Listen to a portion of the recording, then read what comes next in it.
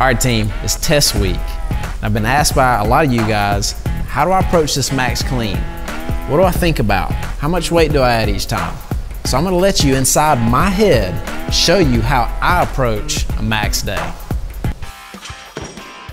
All right, so warm-up set here. I'm gonna do 3 or 4 power cleans, and I'm also gonna do 3 or 4 squat cleans just to get ready for that movement. Right now, I'm just thinking good, crisp form. I'm thinking good movement, and I'm thinking getting loose.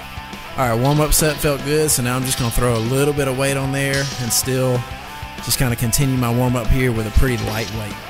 I'm feeling pretty warm right now, so I'm gonna go ahead and jump up a good bit on my weight. If I wasn't feeling real warm, I wouldn't go up as aggressive.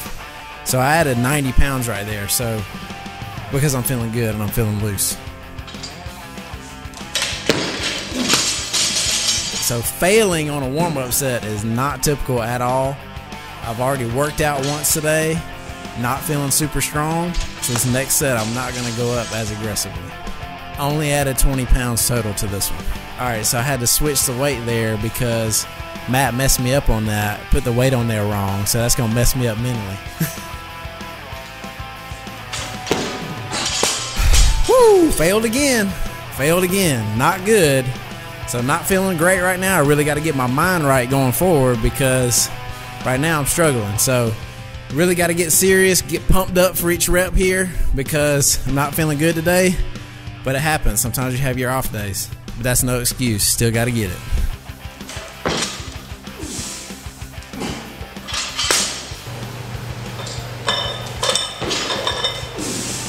We're freeze framing it here to prove a point. This weight should not be that heavy, but I did get it up, and that's all that matters, baby.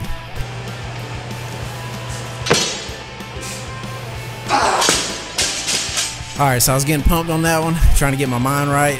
Tried for 285, didn't get it, so I'm gonna call that done today for me. I'm gonna call my max today.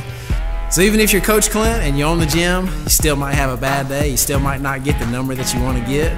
If you don't worry about it. Just come back the next day, hit it hard, keep working hard. This is Coach Clint with Faith in Fitness. See you guys next time.